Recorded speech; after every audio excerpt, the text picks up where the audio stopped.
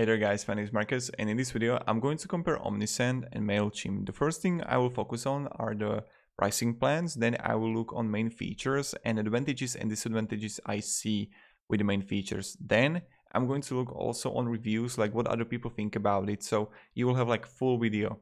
I'm not paid by Omnisend or Mailchimp to say one is better comparing to the other. I'm just going to give you the truth, the honest review. So let's start. Now, pricing plans. First, Omnisend is focused on e-commerce. If you're a blogger, don't look on Omnisend because it's directly on Shopify, WooCommerce, Wix, etc. Big commerce and like e-commerce softwares like these. Mailchimp, on the other hand, is focused on everything. So it's like if you're gonna have a blog or e-commerce, Mailchimp is a good choice too. Now, Omnisend is all about how many contacts do you have. Let's say that I'm going to have 1,000 contacts. And the price is going to change. The free account is 2,000 emails a day, so that's really great. And that's like just cool. Now Mailchimp offers you 2,000 contacts and completely for free, but the account is limited, but it's also with the Omnisend. So the free account is similar. Now when you would go, let's say that we're gonna have 5,000 subscribers. You can see right here, the standard version would cost you $60 a month, and the pro version, best value, $120 a month.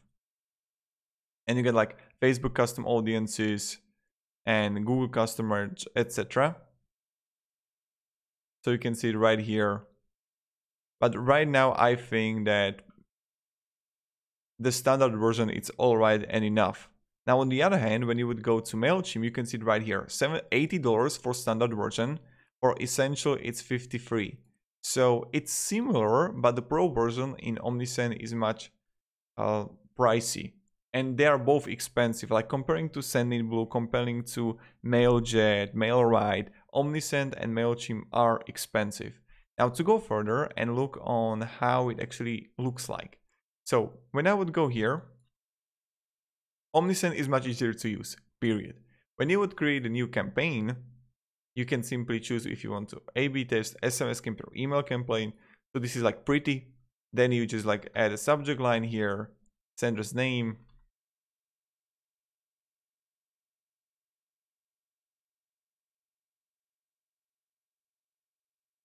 Next step. And then you just like select the template. And you can see the theme templates here, but there are not so many here. Mailchimp offers you much better way of what templates that you can use, and they are much prettier comparing to Omnisend. When I would go here further to, let's go by myself, the drag and drop system is similar, but there is advantage of Omnisend. If you want to use Omnisend, you can actually add products to your, you don't have to add pictures. You can just add products from the store that you connect. So Omnisend is winning here, in my opinion. And then you get like image group, discount that you can add here. So that's really great. Text, also HTML code. And when you look here on a Mailchimp editor, again, it's similar. It's not that like different in my opinion. To go further on how, for example, looks like the that you can use for automations here, new workflow.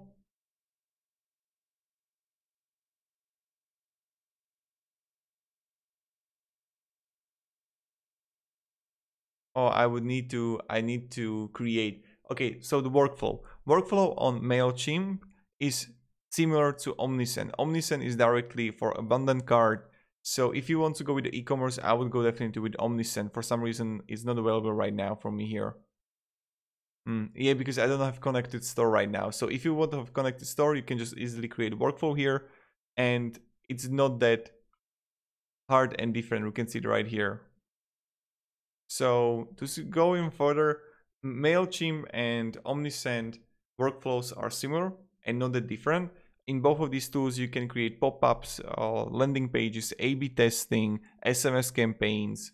So they are really similar. Now to go further, and the last thing I want to talk to you about is that if you want to use Mailchimp, you need to really be careful about the customer support, but because plenty of people are saying that the customer support and the usage of the whole program is not what it used to be in the past. So a few years back, Mailchimp was an amazing program, but right now I don't recommend really using that.